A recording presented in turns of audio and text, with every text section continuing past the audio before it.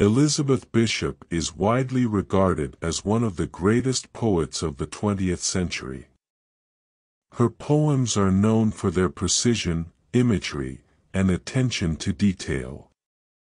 The Complete Poems 1927–1979 is a collection of all of Bishop's published poems, showcasing her evolution as a poet over 5 decades.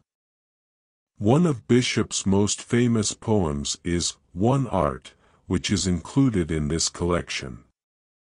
The poem is a villanelle, a form known for its repetitive structure, which Bishop uses to great effect in exploring the theme of loss.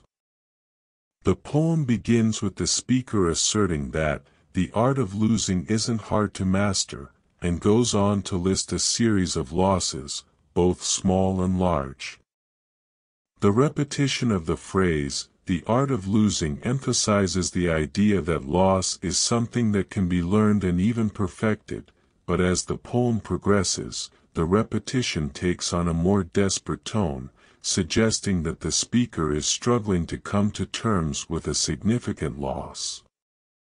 The final stanza, with its repetition of the word disaster, is a poignant reminder that even the most skilled loser cannot escape the pain of loss forever. Another notable poem in this collection is The Fish. The poem describes a fishing trip in which the speaker catches an enormous fish, and as she observes it more closely, she becomes increasingly fascinated by its appearance and history.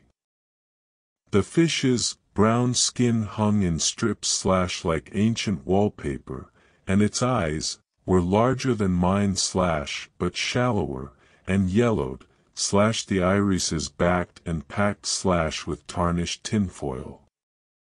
The fish becomes a metaphor for the passage of time, with its scars and wounds serving as reminders of the struggles it has endured.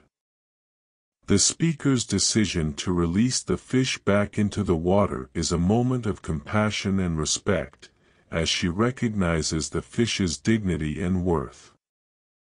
In The Armadillo, Bishop uses the imagery of a religious procession to explore the themes of ritual, sacrifice, and community.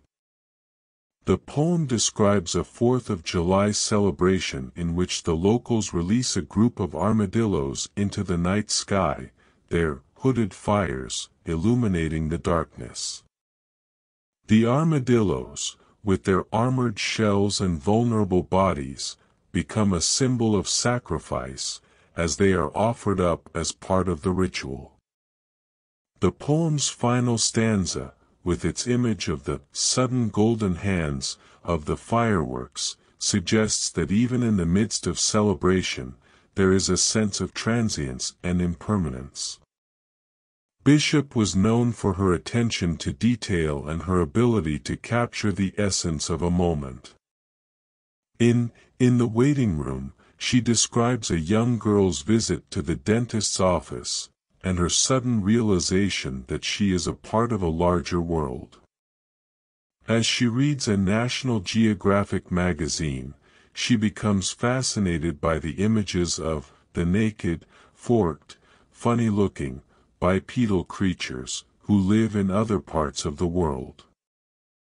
The poem captures the moment when the girl's sense of self expands beyond her own individual experience, as she realizes that she is part of a vast and diverse humanity. In conclusion, The Complete Poems 1927–1979 by Elizabeth Bishop is a rich and varied collection of poetry that showcases Bishop's mastery of language, form, and imagery.